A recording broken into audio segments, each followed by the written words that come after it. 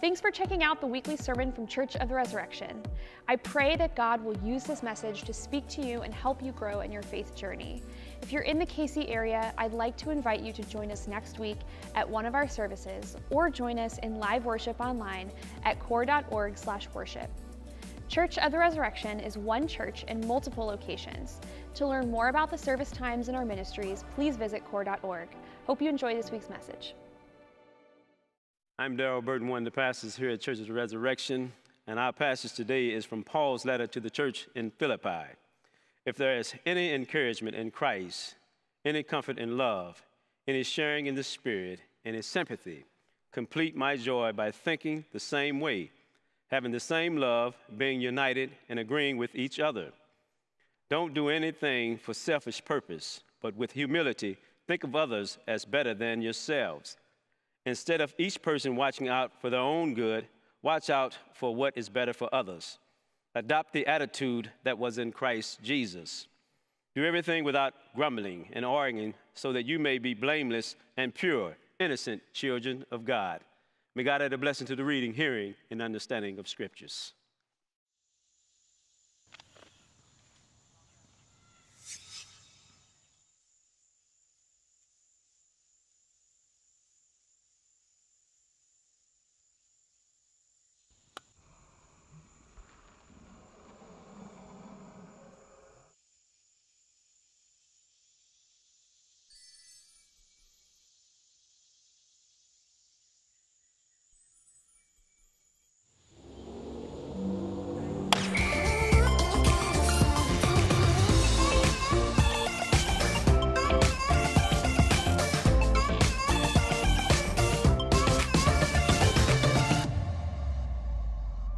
Well, today we continue our series of sermons on Paul's letter to the Philippians, in which we're looking for the keys to finding joy in our lives. So joy in particular in the midst of adversity. And today we're going to be talking about the kind of adversity that comes with conflict. I don't know about you, but when I'm in conflict with somebody, I don't feel much joy. When I feel conflict around me, I don't feel much joy. A couple of years ago, we were having a major conflict in the United Methodist Church. It's still ongoing. We just have put it on pause while we have the coronavirus. It picks up again next year. And in the midst of that conflict, I've got to tell you, I had the most joyless 2 years of ministry in my life. Not from anything that was happening here at Church of the Resurrection, but just from that feeling of conflict. And it seems like we're surrounded by conflict. When I'm in conflict with my wife, LaVon, we don't feel much joy in our relationship. So I was thinking about it. In fact, I had to call her. We've been married almost 40 years. We don't have a lot of conflict. Actually, we do. It's a lot of little things, no real big things. And so I called her on the phone before the sermon, and I said, hey, what have we fought about lately? And she couldn't think of anything, and I couldn't either. I'm like, come on, surely we can think of things that have really irritated each other. And there are those kind of things. So for us, an example is there are little things like when I brush my teeth, I leave the water running the whole time I'm brushing my teeth. And that just irritates her. It's like we're running out of water. And so she comes up, she turns the water off right in the middle of my brushing my teeth. I have some reason why I do that. She leaves the bath or the bedroom closet light on. It just irritates me. Like I'll come in there after an hour and the light is on. Like, wait, you're worried about my 10 seconds of water and you're leaving the light on? We go to the Lake of the Ozarks pretty regularly, and we love going down there. And when we're going, I know where the cheapest gas is. The cheapest gas usually is in Climax Springs, and the way that we're going. And yet, LaVon doesn't want to wait for Climax Springs to get gas because she always wants to know that we're not below like a half a tank or something. So we're on our way down, and we get to Clinton, and it's 10 cents a gallon more in Clinton. She's like, hey, we're going to stop and get gas. I'm like, no, we're not. We're going on to Climax Springs. It's just another 45 minutes, and it's 10 cents cheaper. She's like, do you need the extra 10 cents a gallon? I'm like, that's the kind of stuff we fight about. Now, those kinds of fights don't really, they're really not a big problem for us. They don't take away the joy of life. We just get irritated with each other for a minute or two. But every once in a while, we'll have something we have a strong disagreement about, and we find that we feel in conflict. We lose joy, and then somewhere along the way, we make up. And as we make up, this is what happens. Either she sees the light, or I see the light, or we both see the situation in a new and different light. And as we do, as we come back together and we either agree or we agree to disagree, we find joy. Now, we deal with conflict all the time, not just in our interpersonal relationships with our spouses or our parents or our children, but it's also with our neighbors. And yet, it's not just that kind of conflict we deal with. It's a much broader issue, really. In fact, today, I would say in my 56 years of living, I don't remember another time where there was greater conflict in our society than this one. I suppose maybe in the 60s, but I was a little kid, and even in the 60s, I don't know that it was It so permeated every part of our society like it does today, conflict. I was thinking about this week. I was reading an editorial in the Casper, Wyoming Star-Tribune, and it was talking about the polarization in Wyoming. And I guess Wyoming, it's the way they talked. I've only been there a couple times. The way they talked, it sounds like there's a lot of agreement in Wyoming. But they noted that at this time, Republicans, they were talking about Republicans in particular, Republicans are tearing apart Republicans. And people within the same party who don't share the same views on this or that issue, they said, are now considered traitors. And the editorial board rightly noted that the polarization or conflict, this is a quote, threatens the very nature of who we are. I mean, it's possible for polarization and conflict to threaten the very nature of who we are as Christians, as human beings, as a society, as a country. 94% of Republicans today say we are strongly conflicted as a nation. 92% of Democrats strongly conflicted. And the thing we're conflicted about, it's politics. It actually goes deeper than that, but politics certainly is what we see on the surface. Now, I was thinking about the things that we're conflicted about, and I just asked our video team, can you just pick up some of those things, from newscasts that capture the conflict we see and feel all around us today? And this is what they put together. Take a look. No justice! No peace! No justice! No peace!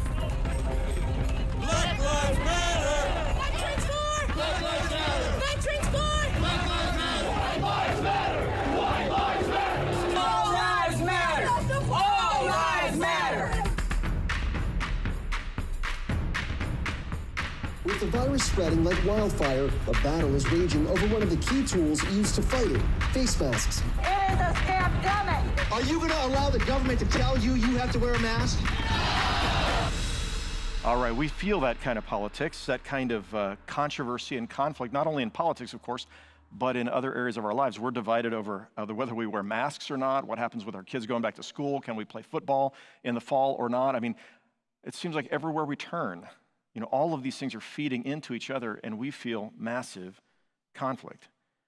Now, what happens in our marriage is the only way that we survive with these little tiny conflicts and sometimes the bigger conflicts is that Lavon and I we try to treat each other, even in the midst of our conflict, with humility and grace and love. Like that somehow goes a long way in tempering the impact of the conflict. And yet in our society, if we don't temper the conflict we feel, the inner feelings of conflict with other people or theirs towards us, with humility and grace and love, we just tear each other apart. Now, President Trump suggested that democracy as we know it will end if the Democrats are elected. I just don't believe that. There are some Democrats that have suggested that if America re-elects President Trump, America cannot survive for 4 more years. I simply don't believe that. What will destroy American democracy is our continued conflict without grace, humility, and love. The Republicans and Democrats, it's not within their power to destroy American democracy. I think our democracy is stronger than that. Our democracy has to do with the rule of the people. But what can destroy our democracy is our unwillingness to set aside hate. So last Friday, we remembered the 19th anniversary of 9/11. And as we remembered that, we saw a picture of what hate looks like. And we remember it. Some of you are too young to actually remember sitting and watching the World Trade Centers fall. But as we saw that, it was just the unimaginable, unthinkable that any human being could do this or any group of human beings could do this. But if you take conflict and you take away any sense of humanity, you take away humility, you take away grace, you take away love, and all you have left is a brewing hate, you end up with things like 9/11, utter destruction, utter inhumanity, hate. Now, when we do this, when we're in conflict, and we're in conflict in this way, and we don't have that tempered by humility and grace and love, what we find is a total lack of joy in our lives. So this sermon series is about finding joy, and because we've lost a lot of joy with the conflict that's going on around us, we're going to be looking to Paul's letter to the Philippians, a letter of joy in which 14 times in just 4 chapters he talks about joy. He uses the word kara, or one of its variants. This is a word that can be translated in its variants can be translated as joy or rejoicing or even gladness or sometimes gratitude. Grace is the root word, kara, grace. Anyway, this is found 14 times in Paul's letter to the Philippians. And what's surprising about that, so scholars call this his letter of joy, his epistle of joy. But what's surprising about that is he's in a prison cell waiting to find out whether he'll be executed or not, and yet he has this joy in the midst of his adversity. We learned last week that joy is unlike happiness. Happiness is often defined as something that results in a pleasant feeling that comes from pleasant circumstances. Circumstances are good, you feel happy. But joy isn't based upon your circumstances, it's based upon your convictions. And I would add the quality of your character.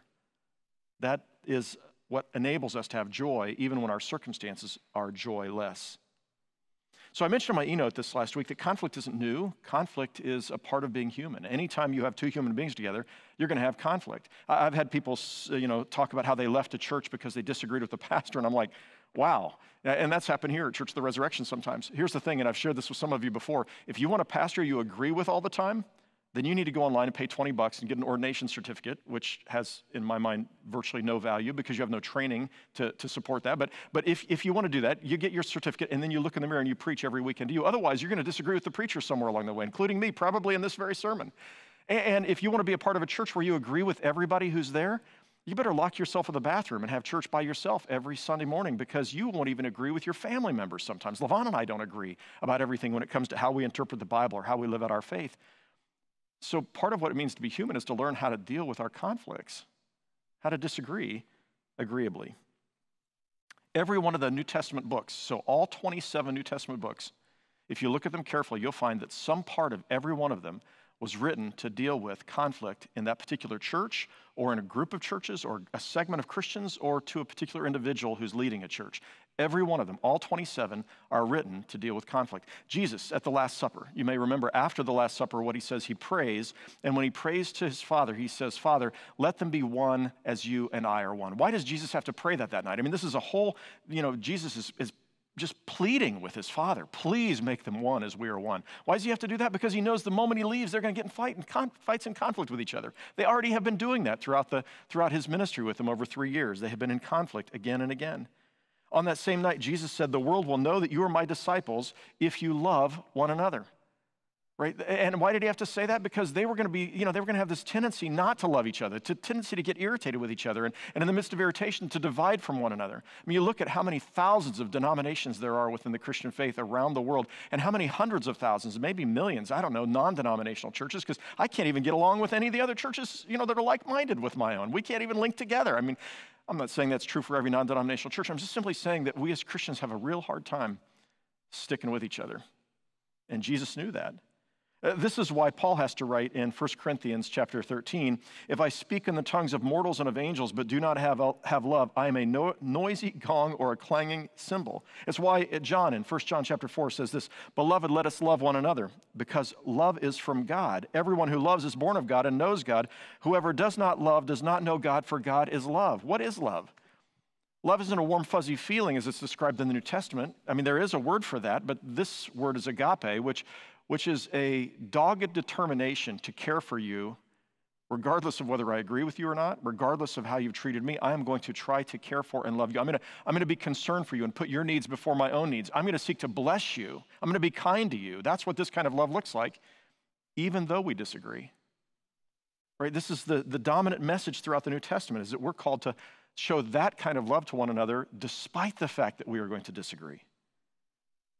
That's also why so much is said about forgiveness in the New Testament, this struggle with getting along with each other. So over and over and over again, Jesus addresses forgiveness and tells his disciples that they have to forgive each other. And Paul writes to the churches and he tells them they have to forgive. So in Colossians chapter 3, a passage that I share at almost every wedding ceremony that I do, because I think it's important for husbands and wives, for people who are getting married to be able to hear these words. But it's also true, it was written not for marriage, it was written for life. Paul says this, therefore, as God's chosen people, holy and dearly loved, clothe yourselves with compassion, kindness, humility, gentleness, and patience. Bear with each other. I love that. Bear with each other. Put up with each other, he says.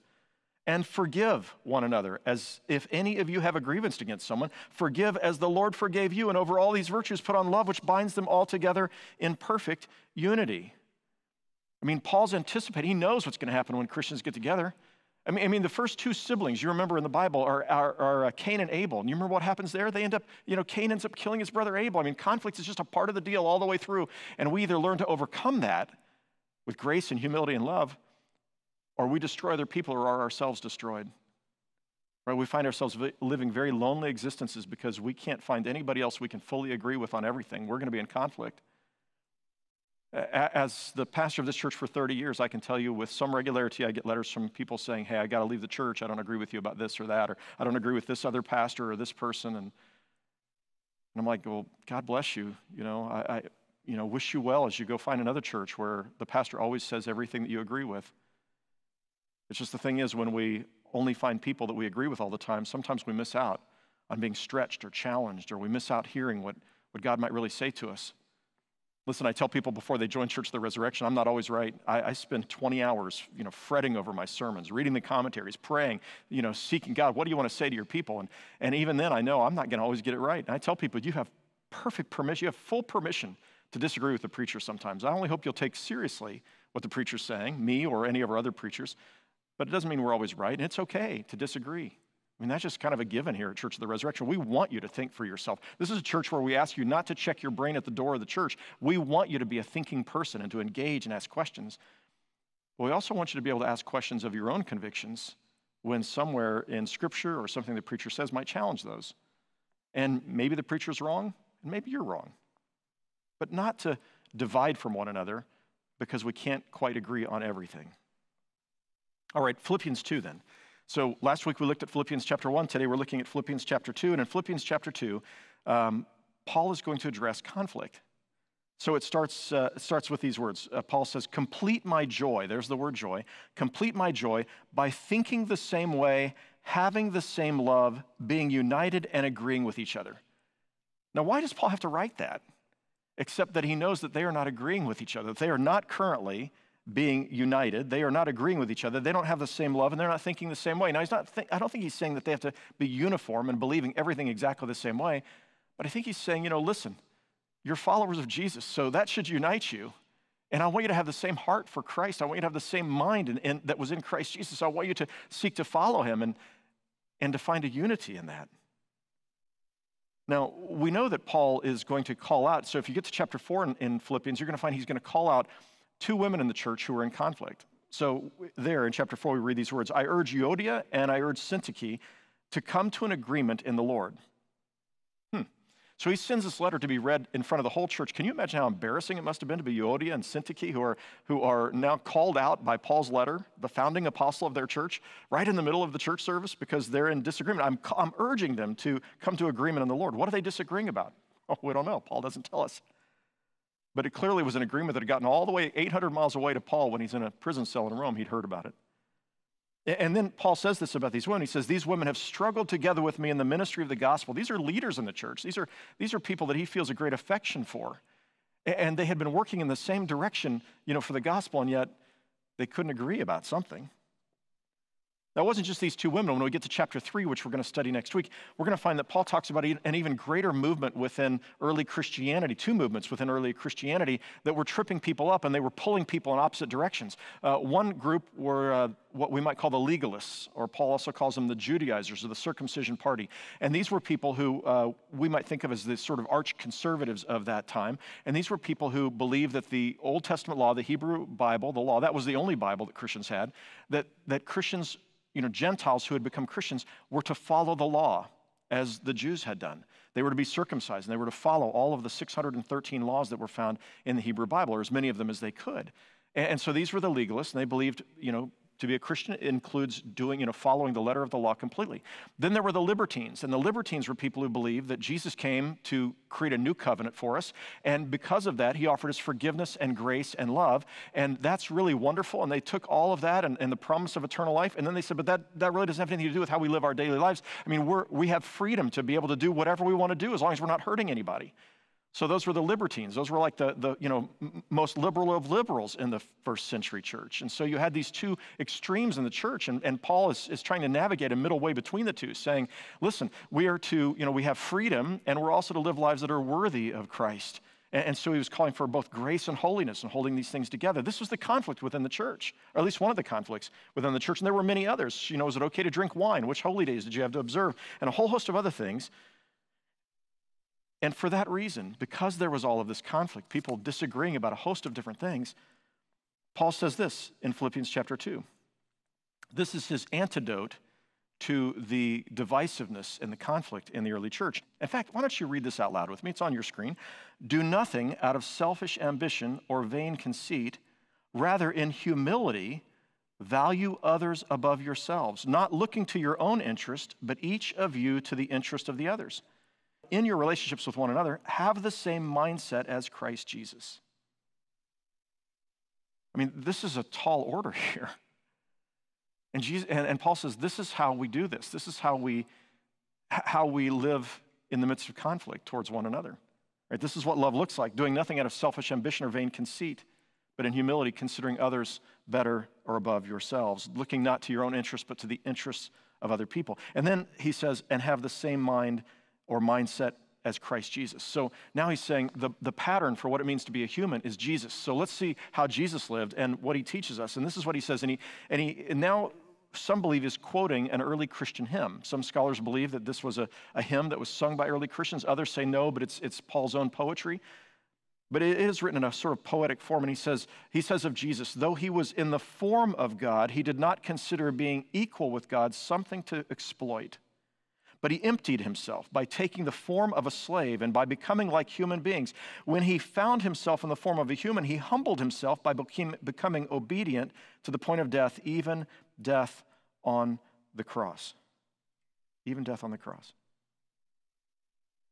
This is a powerful picture of who Jesus is. And at this time, the church is still, it's just trying to formulate its theology, right? It's going to take a couple hundred years, several hundred years before it finally comes up with the Nicene Creed, in which 270 years later comes up with the Nicene Creed in which it's going to, affirm clearly what the church has come to believe over time, and that is that Jesus is both God and human. But the New Testament already sees Jesus as God who has come in the flesh among us, and he came and he humbled himself. Right, here is God who has humbled himself and come to become like us in human flesh, and he takes the role of a slave. That is, he comes to serve other people. He doesn't come to be served. He doesn't ride in on a white stallion and have everybody serving him and meeting his needs. Instead, he comes and he finds the poor and the broken and the sick and the outcast and the hungry and the thirsty, and he's meeting their needs as Jesus walks on this earth. And Paul says that's what it looks like to be human. That's how you deal with conflict. Of course, you're going to have conflict. So when you have conflict, then care for the person who you're in conflict with. Show kindness to them. Humble yourself before them. Don't think first about yourself and your hurt feelings or your position, but instead think about that person and how you can bless them and care for them. And maybe in that way, the world might be changed. Maybe in that way, the conflict might be resolved. Or if it's not resolved, at least it's settled with an agreement to love each other and not to destroy in the name of our conflict. God came to us in Jesus. And Scripture has this picture of, humanity being in conflict with God at this time. Humanity's in conflict with God and doesn't even realize it, is rebelling against God and disobedient to God. And God comes to us in Jesus, and he doesn't wag his finger at everybody, and he doesn't destroy them. Instead, he serves them, and then he lays down his life in order to save them. This is a picture of how we're meant to live our lives. Paul shows us what this looks like repeatedly in his epistles. In Romans 12:21, he writes, do not be overcome by evil, but overcome evil with good. How easy it is to become overcome by evil. How easy it is for us to find hate welling up in our hearts, or anger, or bitterness, or wrath, or whatever. And Paul says, don't be overcome by those things.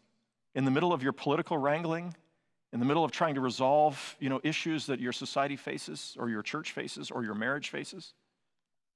Do not be overcome by evil, but overcome evil with good. I love that well-worn quote by Martin Luther King Jr., drawn from the teachings of both Jesus and Paul, when he says, returning hate for hate multiplies hate, adding deeper darkness to a night already devoid of stars. Darkness cannot drive out darkness. Only light can do that. Hate cannot drive out hate. Only love can do that. In the protests against racism, I believe in the just cause of ending racism in our country. Right? Racism still exists in our country, and there is a place to be able to stand up and say, this isn't right. Right? And I think we have to be able to do that together. All of us have to be able to do that and say, this is not right. And you have to be able to stand up sometimes. You have to be able to protest against injustice. And at the same time, when we're protesting against injustice, we have to do it with love. Because whenever we fail to do it with love, whenever we fail to uphold our righteous protest, and we do that in a way that reflects hate or anger, or when it reflects hurt towards other people, when it's name calling, when it's violence, or when it's looting, or any of these other things, we undermine the very just cause that we're speaking up for. As Dr. King has said, hate cannot drive out hate. Only love can do that. I believe that that most police officers are trying to do a really good job. They're doing an admirable job in a really tough set of circumstances, and it's just gotten harder over the last year. And I also know that there are police officers who are bad apples, just like that there are preachers who are bad apples. And some of those folks need to be taken out of their jobs and put somewhere else where they're not hurting people, right? Where the power has gone to their heads. That's not most, that's not very many maybe. It might be a very small number, but that very small number has a huge catastrophic impact on a large number of people. Hate cannot drive out hate. Only love can do that. Like many of you, I watched Thursday night's Chiefs-Texans game. So I'm a big football fan, a big Chiefs fan, and I watched from home, and I was surprised when I saw at the beginning of the game. I didn't know this was going to happen, but at the beginning of the game, before the kickoff, both teams came out, the Texans and the Chiefs, and they walked to the middle of the field. And here you had 106 20-somethings and 30-somethings on opposing teams, black and white and Latino, standing in the middle of the field, and they locked arms together as one. This was a moment of unity, an expression of unity. And as I was watching this, I thought, how remarkable. Like, they're about to go head-to-head in this football game, and yet they've got their arms locked right now. And they were trying to say, Patrick Mahomes helped organize this along with the Texans' Deshaun Watson. And they said, what we want to do is find a way to show our unity, and to show our unity in favor of love and against hate, in favor of anti-racism and against racism. We want to be people who are going to try to use our power and our influence for good. That's what they were saying. That was the aim, right? And in that, they were doing exactly what the Bible teaches: speak up for those who can't speak up for themselves, right? They had a moment, they had an opportunity to be able to say, there's things that are going on in our country that aren't right, and we want this to be a country, a nation that treats people with equality. Like, I just looked at it, I thought, wow, how cool is that they're doing this? And then I listened to the boos in the stands. Here were the statements that showed up on the Arrowhead screen while they were standing there in this moment of silence. We support equality. We must end racism. We believe in justice for all. We must end police brutality. We choose unconditional love. Can you imagine booing that? We believe Black Lives Matter, and it takes all of us. Yes, I know that there are some people who look at Black Lives Matter and suddenly they go to an organization that has also, that maybe several members created this name as a hashtag years ago, and they think that statement, Black Lives Matter, is about that group. But the 106 players on the field, they didn't think that. They weren't talking about a group somewhere. They were just talking about a truth. Black Lives Matter, and that needs to be said, because for much of our history, that hasn't been how we acted, right? And it doesn't mean that other lives don't matter. It doesn't mean blue lives don't matter, and white lives don't matter, and all lives don't matter. Of course all lives matter, and blue lives matter. But in a world in which for centuries we've said that black lives don't matter so much, that phrase is important to be able to say. And as a nation, we're in conflict even about that. I was grateful for the 106, 20, and 30-somethings on the field who were saying, we're on different teams. And I don't think they've just meant the Texans and the Chiefs. We're Republicans and Democrats here on the field. We're black and white. We're conservatives and liberals. But we stand united in wanting to make our country a more just and good nation. I think of the powerful words of John Wesley. He wrote these in a time of conflict in his own, among his own people in England, in the British Isles. This was in the 18th century, and this is the preface to his notes on the New Testament. He said this: "Would to God that all the party names and unscriptural phrases and forms which have divided the Christian world were forgot, and that we might all agree to sit down together as humble, loving disciples at the feet of our common Master, to hear his word, to imbibe his spirit, and to transcribe his life in our own." I love Republicans. I just do. I love Republicans. I love Democrats. I really do. I really love Democrats. I love libertarians and independents. I don't always agree with them, any of those groups, but I do love them. And I do want good for them, even if I disagree with them. I have family members who are upset about wearing masks, and I think we should be wearing masks. And you know what? We love each other. We may disagree, but we love each other. I'm going to vote for one of the two people who are running for president. I'm not going to write in anybody else's name. I'm going to vote for one of those two people. If the other person's elected, I'm going to love them too. I'm going to pray for them, and I'm going to hope good for them. And I'm going to do my part in trying to help our country be the country I think it needs to be, regardless of who's elected as president. The defining mark of the Christian life is love. It's what Jesus showed us when he came and served. It's what he showed us when he cared, when he healed, when he gave himself for us. Now, next month is the 30th anniversary of the existence of our church. We started 30 years ago, 1990. And we have a theme for the entire month. So it's our campaign. It's the last month of the political campaigns for all the offices across the country. It's going to be our campaign here at Church of the Resurrection. And for that campaign, we've taken what Jesus said is the second great commandment, love your neighbor.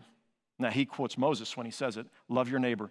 And we said, this is what we're going to drive towards every Sunday, every weekend that month. We're going to be talking about love your neighbor and who's your neighbor and how do you love them? And each sermon different and crafted and helping us think about this. And that theme is going to show up in a variety of ways. We have t-shirts that we've made up, and I'm going to put my 30th anniversary resurrection t-shirt on now. It says love your neighbor. It's got a hashtag on it, which is a way of saying, this is something we hope people have conversations about. And we have these printed up so that every one of you, whether you live in Kansas City or not, you could have one. We're underwriting part of the cost. So your cost is only $5 for a really nice t-shirt. This is just our first one we've gotten here. Love your neighbor, hashtag love your neighbor. 7 times it's on there. Why 7 times? Well, because there are 7 days in a week, and our hope is that every day of the week you remember, this is my calling. Jesus says this is what it means to be a human being. I've got to love my neighbor. We have a campaign that's going to be going on. We have yard signs. This is just a sample, but yard signs made up, love your neighbor, hashtag love your neighbor. We're hoping you're going to put those in your yard, right? We have like 2,000 of these made up, and we're going to put these in our yards, and when people drive by, you're going to just remind yourself as you're driving into your own house, hey, this is my calling today, to love my neighbor, but you're going to remind the other Christians in your community and the Jewish people who look to the same commandment. Hey, this is our job, to love our neighbor. We're going to put these out by all of the political signs that are going in the islands, around us, in the streets and on the street corners, and we're going to put this in the middle of all those signs because this is our campaign in the month of October. Our campaign is in the midst of a time when our country is so divided, we got to remember this is what it means to be a human being, to love your neighbor. So I want to wrap it up in this way. So it's a funny thing that happens when you begin to show love to people who you're in disagreement with, who you're in conflict with, is the conflict begins to dissipate when you show kindness to them. And what you begin to feel is joy. I want to end in this way. This is Grandparents' Weekend. I don't know if you know that or not. It's Grandparents' Weekend, so if your grandparents are alive, I want to encourage you to let them know how much you appreciate them. Stella, if you're watching this, my 6-year-old granddaughter, let your Mimi and Papa know how much you love them and your Grampy G. So Grandparents' Weekend. On Grandparents' Weekend, and this is also, of course, the week that our kids went back to school, I was thinking about how much we love our granddaughter, Stella. She went to school in 1st grade this last week, and I just thought I'd show you this picture. This is her first day of school, and this is at her Grampy G's house. He was an elementary school teacher. He's retired, and because her school is meeting online, she went to his house, Cobble Cove School. He made up the sign for her, Stella's first day of 1st grade, and then you can see Stella sitting at her mommy's old desk from when her mommy was a little girl in front of her iPad as she's learning in 1st grade. Here's the thing. I love that little girl more than life itself. What's the kind of world I want for her? I don't want a world where people hate each other. I don't want a world where people are calling each other names all the time. I don't want a world in which we have to continue to protest for rights for little girls like her. I don't want her to grow up in a world in which there is such animosity. I want her to know that we're called to love even those we disagree with. I want her to be able to stand up and speak up for those who can't speak up for themselves, but I want her to do that with love because love is the most powerful tool she has to be able to change the world. And I want her to know that joy is found when you can love even in the midst of conflict. But in order for her to learn that, I have to model that for her. And you have to model it for other children. All right, so I want her to know that it's not selfish ambition or vain conceit, but it's considering the needs of others before herself. And when she does that, she'll find life. And that leads me to one last little thing I want to show you. I figure, you can say almost anything if you can have people, see a cat or a dog somehow in a funny pose. So here it is. I was getting ready to leave my house the other day, and I'd let our dog out, and she went out on the back porch to meet up with our cat, Biggie. And there's Maybelle and Biggie, and I saw them doing this. I just wanted you to see this. So there they were, and there's Biggie the cat and Maybelle my dog, and they're just laying against each other, licking on each other. And as I was watching this, I just couldn't help but think that was a picture of what I hope for in our country. Not that we're going to lick each other, but that if my dog and cat can do this, maybe Democrats and Republicans, black and white, liberals and conservatives, can find some way to practice kindness towards one another, even in the midst of our difficulty and our disagreements, that we can show grace, humility, and love. We can listen and learn from one another. We can disagree with each other. We can stand up for what we believe is right and do it in a way that reflects love. And when we do that, we're going to find joy. Here's my challenge for you today. One simple challenge. Somebody you disagree with, somebody you really disagree with, I want you to find some ways, at least one, to bless them this week. And as you're blessing the person you disagree with, I believe you're going to find joy. Let's pray. Oh God, you know how hard it is to love those we're in conflict with, how hard it is to practice kindness when we're frustrated. And you know that there's a lot of frustration going around today, a lot of misunderstanding, and the tendency to demonize one another, call each other names, and think the worst instead of the best of each other. And we've all been guilty of it. I have, and every person listening to this sermon has been guilty of this. You know it. Please forgive us. Wash us and make us clean. Help us, O Lord, to stand up and to speak up for a more just and loving and kind world. Help us, O Lord, to show mercy and grace to one another and to not be overcome by evil, but to overcome evil with good. May that mind be in us which was also in Christ Jesus, who took on flesh, who became a slave, who laid down his life for us. To that end we offer ourselves, O Lord, to you. Holy Spirit, help us. In Jesus' name, amen. Thank you for watching this week's sermon. We'd love for you to join us again online or live in worship. To learn more about Church of the Resurrection, please visit core.org. Have a great week.